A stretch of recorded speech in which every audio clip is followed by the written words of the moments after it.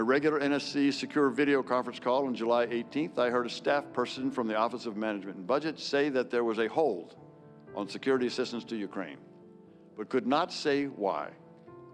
Toward the end of an otherwise normal meeting, a voice on the call, the person was off screen, said that she was from OMB and her boss had instructed her not to approve any additional spending on security assistance for Ukraine until further notice. I and others sat in astonishment. Ukrainians were fighting Russians and counted on not only the training and weapons, but also the assurance of U.S. support. All that the OMB staff person said was that the directive had come from the President to the Chief of Staff to OMB. In an instant, I realized that one of the key pillars of our strong support for Ukraine was threatened. The irregular policy channel was running contrary to the goals of long-standing U.S. policy. Last Friday, a member of my staff told me of events that occurred on July 26th. While Ambassador Volker and I visited the front, this member of my staff accompanied Ambassador Sondland. Ambassador Sondland met with Mr. Yermak. Following that meeting, in the presence of my staff, at a restaurant, Ambassador Sondland called President Trump and told him of his meetings in Kyiv. The member of my staff could hear President Trump on the phone asking Ambassador Sondland about the investigations. Ambassador Sondland told President Trump the Ukrainians were ready to move forward. Following the call with President Trump, the member of my staff asked Ambassador Sondland what President Trump thought about Ukraine. Ambassador Sondland responded that President Trump cares more about the investigations of Biden, which Giuliani was pressing for. At the time I gave my deposition on October 22nd, I was not aware of this information. I'm including it here for completeness. How is it important to American national security that we provide for a robust defense of Ukraine's sovereignty? Mr. Chairman, as my colleague, Deputy Assistant Secretary George Kent described, we have a national security policy, a national defense policy that identifies Russia and China as adversaries. The Russians are violating all of the rules, treaties, understandings that they committed to that actually kept the peace in Europe for nearly 70 years. Until they invaded Ukraine in 2014, they had abided by sovereignty of nations, of inviolability of borders. That rule of law, that order that kept the peace in Europe and allowed for prosperity as well as peace in Europe was violated by the Russians. And if we don't push back on that, on those violations, then that will continue. And that, Mr. Chairman, affects us. It affects the world that we live in, that our children will grow up in, and our grandchildren. This affects the kind of world that we want to see abroad. So that affects our national interest very directly. Ukraine is on the front line of that conflict. Let's go back a little bit in time to when you first learned about this conditionality. And on September 1st, so a little more than a week before that text we just read, you sent another text to Ambassadors Sondland and Volker, which should also be on the screen in front of you. And if you could read what you wrote to them. Are we now saying that security assistance and White House meeting are conditioned on investigations? And Ambassador Sondland responded, "Call me." Now, what information had you learned that prompted you to write this text message?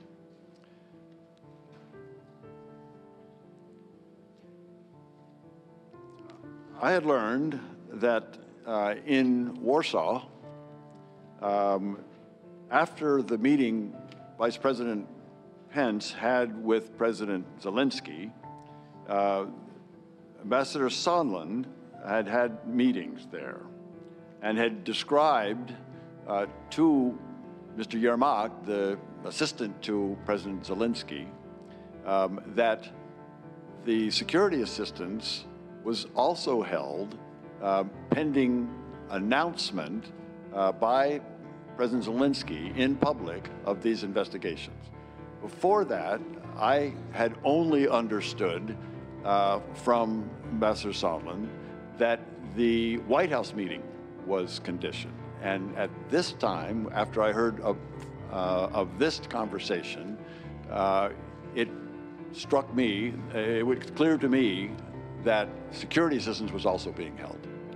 You said previously that you were alarmed to learn this. Why were you alarmed? It's one thing to try to leverage a meeting in the White House.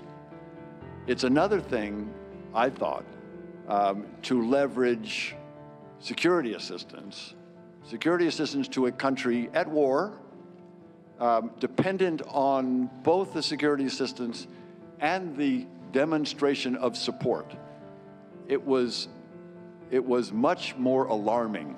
The White House meeting was one thing, security assistance was much more alarming. Let's move to the third excerpt that I mentioned related to Vice President Biden. And it says, the other thing, there's a lot of talk about Biden's son. This is President Trump speaking, that Biden stopped the prosecution, and a lot of people want to find out about that. So whatever you can do with the Attorney General would be great. Biden went around bragging that he stopped the prosecution, so if you can look into it, it sounds horrible. Now, at the time of this call, Vice President Biden was the frontrunner for the Democratic nomination in the 2020 election. And Mr. Krent, are you familiar, as you indicate in your opening statement, about these allegations related to Vice President Biden? I am. And to your knowledge, is there any factual basis to support those allegations? None whatsoever. When Vice President Biden acted in Ukraine, did he act in accordance with official U.S. policy? He did. Now, at this time, Vice President Biden was taking a specific interest in Ukraine, wasn't he? He was. And could you tell us about that? I believe while he was vice president, he made a total of 6 visits to Ukraine. One may have been during the old regime, Yanukovych, and that would make 5 visits after the Revolution of Dignity, which started February of 2014. Okay, and you were the DCM, the Deputy Chief of Mission at the time, correct? Starting in 2015, yes. Okay. And did Vice President Biden come when you were at post? He did not. I came back for Ukrainian language training, and so I missed several visits. Now, you've seen Vice President Biden's, he's sort of given a speech, and he's, a little folksy about how he went into Ukraine and he told the Ukrainians that if they don't fire the prosecutor, they're going to lose their $1 billion in loan guarantees. You've seen that, correct? I have. I think it was a speech at the Council of Foreign Relations in January 2018. Right. And he also said that he's been there, to Ukraine 13 times. Do you know if that's accurate? To the best of my knowledge, when he was vice president, he made 6 visits. And did the State Department ever express any concerns to the Vice President's office that the Vice President's role at the time in engaging on Ukraine presented any issues? No, the Vice President's role was critically important. It was top cover to help us pursue our policy agenda. Okay, but given Hunter Biden's role in Burisma's board of directors, at some point you testified in your deposition that you expressed some concern to the Vice President's office. Is that correct? That is correct. And what did they do about that concern that you expressed?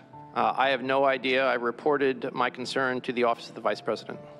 Okay, and that was the end of it, and that nobody...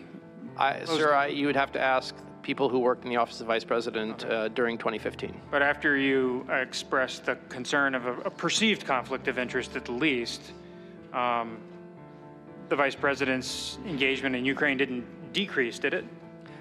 Correct, because the Vice President was promoting U.S. policy objectives in Ukraine. And Hunter Biden's role on the board of Burisma didn't cease, did it?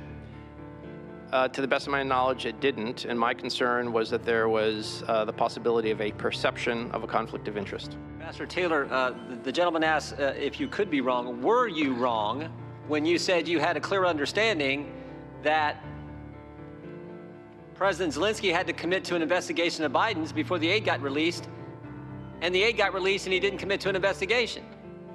Mr. I was not wrong about what I told you, which is what I heard. That's all I've said. I've told you what I heard. And that's the point. What you heard did not happen. It didn't happen. You had 3 meetings with the guy. He could have told you. He didn't announce he was going to do an investigation before the aid happened. It's not just could it have been wrong. The fact is it was wrong because it didn't happen. The whole point was you had a clear understanding that aid will not get released unless there's a commitment. Not maybe, not I think the aid might happen, and it's my hunch it's going to get released. You use clear language, clear understanding, and commitment, and those 2 things didn't happen, so you had to be wrong. Ms. Jordan, the other thing that went on when that assistance was on hold is we shook the confidence of a close partner in our reliability. And that's not what this proceeding's about, Ambassador The gentleman Taylor. has expired. Ambassador That's Taylor, not what this whole thing started on. The time of the gentleman has expired. Only chairmanship knows who the whistleblower is. We don't. We will never get the chance. We will never get the chance to see the whistleblower raise his right hand, swear to tell the truth and nothing but the truth. We'll never get that chance. More importantly, the American people won't get that chance. This anonymous so-called whistleblower with no firsthand knowledge, who's biased against the president, who worked with Joe Biden, who is the reason we're all sitting here today, will never get a chance to question that individual. Democrats are trying to impeach the president based on all that. All that? 11 and a half months before an election. We'll not get to check out his credibility, his motivations, his bias. I said this last week, but this is a sad day. This is a sad day for this country. You think about what the Democrats have put our nation through for the last 3 years. Started July of 2016 when they spied on 2 American citizens associated with the presidential campaign and all that unfolded with the Mueller investigation after that. And when that didn't work, here we are. Based on this. The American people see through all this. They understand the facts support the president. They understand this process is unfair. And they see through the whole darn sham. With that, I yield back. Mr. Welch. Thank you. I say to my colleague, I'd be glad to have the person who started it all come in and testify. President Trump is welcome to take a seat right there. You described in your text message exchanges that engaging in a scheme like this is, quote, crazy. Can we also agree that it's just wrong?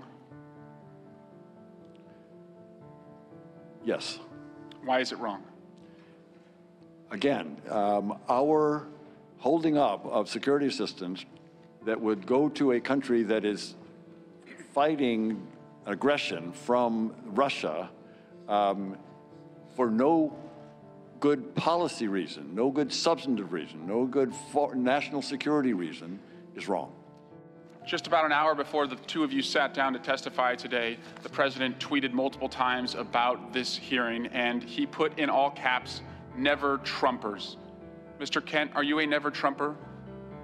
I am a career non-professional who serves whatever president is duly elected and carries out the foreign policies of that president in the United States, and I've done that for 27 years for 3 Republican presidents and 2 Democrat presidents. Ambassador Taylor, are you a never Trumper? No, sir.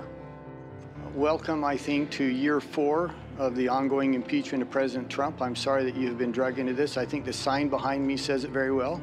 By the whistleblower's attorney, the coup has started and impeachment will follow. But after listening for what is going on now 4 hours and 21 minutes, after all of the secret hearings, after all of the leaks, after hearing witnesses such as yourselves give your opinions, it really comes down to this. One thing it comes down to. This is the transcript that the president has released of this phone call. There is 1 sentence, 1 phone call. That is what this entire impeachment proceeding is based upon. And I got to tell you, if your impeachment case is so weak that you have to lie and exaggerate about it to convince the American people that they need to remove this president, then you've got a problem. I want to thank you again. Just conclude by saying, because I can't let it go unanswered, several of my colleagues made the statement repeatedly that I've met with the whistleblower, that I know who the whistleblower is. It was false the first time I said it. It was false the 2nd through 40th time they said it. It will be false the last time they say it.